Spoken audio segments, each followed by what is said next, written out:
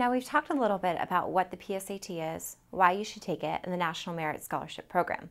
But what's really important is that when you sit down to actually take the PSAT, that you have a couple of test-taking strategies in your back pocket.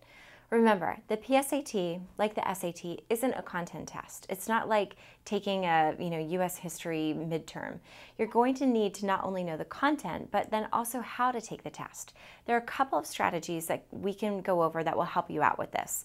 The first, and what some say is the most important, is the ability to eliminate answers. Now, remember, with the PSAT, there are 3 different sections. You have the critical reading section, the math section, and the writing section. We'll go over specific strategies and what these sections look like in other episodes. But overall, you can eliminate answers in all of them using a variety of techniques. For example, in the math section, when you see your 5 answer choices, if one of them is completely oddball, like 350%, and the others are somewhere between 20 and 30%, chances are you can eliminate it. Similarly, in the writing section, if you have a really long, wordy answer choice, most likely it's not going to be the correct answer. Each of these sections has these little tips and tricks, and we're going to go over them more in depth, but it's really important to know that you can eliminate answers on the PSAT. Hand in hand with eliminating answers is guessing strategically. What do I mean when I say guessing strategically?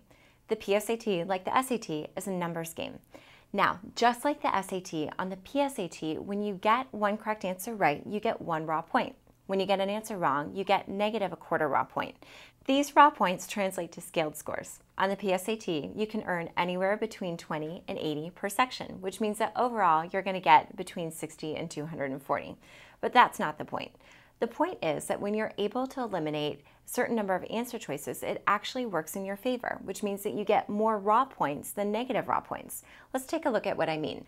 If you wanted to get into statistic, probability, and everything, you could actually create some really, really complicated formulas that will show you why guessing strategically actually works. But what you really need to know is that if you're able to eliminate even 1 answer choice out of the 5, you're going to come out ahead. So say, for example, that you have 5 answer choices, like you do on almost all the PSAT questions. You'll have a couple of math grid in, but that won't apply here. If you're able to eliminate 4 of the 5 answer choices, you're going to end up with the correct answer, and you're going to get +1 raw point. If you're not able to eliminate any of the answer choices, say, for example, that you look at the question and you can't eliminate any of the 5, what's going to happen is that you're going to guess.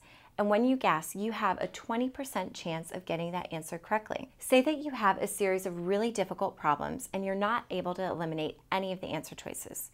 If you guess on, say, 5 problems, statistically, on average, you're going to get it right only 1 of the 5 times. You're going to get it wrong the other 4 times. That's if you guess completely at random. Now, if you multiply 4 times a -1/4 raw point, you're going to get a -1 point cumulatively. That means that if you answer 5 questions completely at random without eliminating any answer choices, you're going to get it wrong 4 times, which means you're going to get a -1/4 raw point, and correct 1 time, which is a +1 raw point.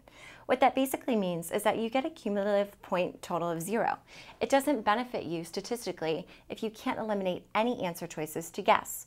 If you can eliminate even 1 answer choice, say you can eliminate 1, 2, 3, or if you can eliminate all 4 and get the answer correct, it's worth answering the question. Now, I know this seems a little complicated, but let's take a look at a couple of example problems so you can see what I mean and we can see this in action.